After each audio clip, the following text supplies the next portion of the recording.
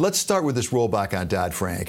They keep saying it's mainly targeted, although not exclusive, mainly targeted on the smaller banks, and particular banks under $100 billion.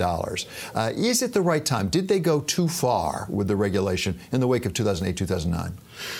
I thought the Dodd-Frank Act was a huge disappointment. It went way too far. We needed regulatory reform. We just didn't need the reform we received. And now is a good time to try and roll back some of the worst aspects of Dodd-Frank.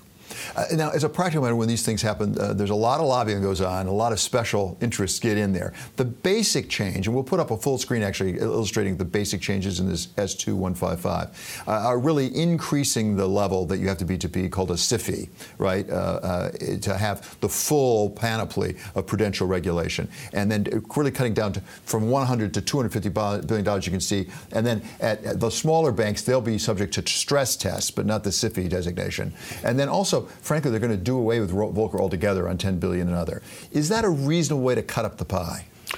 It's certainly a reasonable way to cut up the pie. I know that in the House, Chairman Hensarling has suggested that there's a need for further action, and I think he's probably right. But I think that the Senate bill reflects a bipartisan compromise, and getting some legislation through will be enormously helpful. Bipartisan is an interesting word. We don't hear it much these days in Washington. Why is this bipartisan? Now, it's not entirely. There are some Democratic senators, such as Elizabeth Warren, who are dead set against this. But a lot of Democrats are going along with this proposal. Why is that?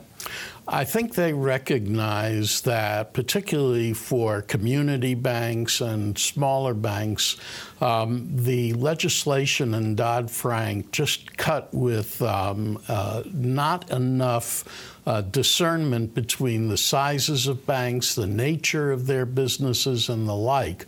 We need regulations, but we don't need the kinds of regulations that apply one size to everyone, and that's what Dodd-Frank did.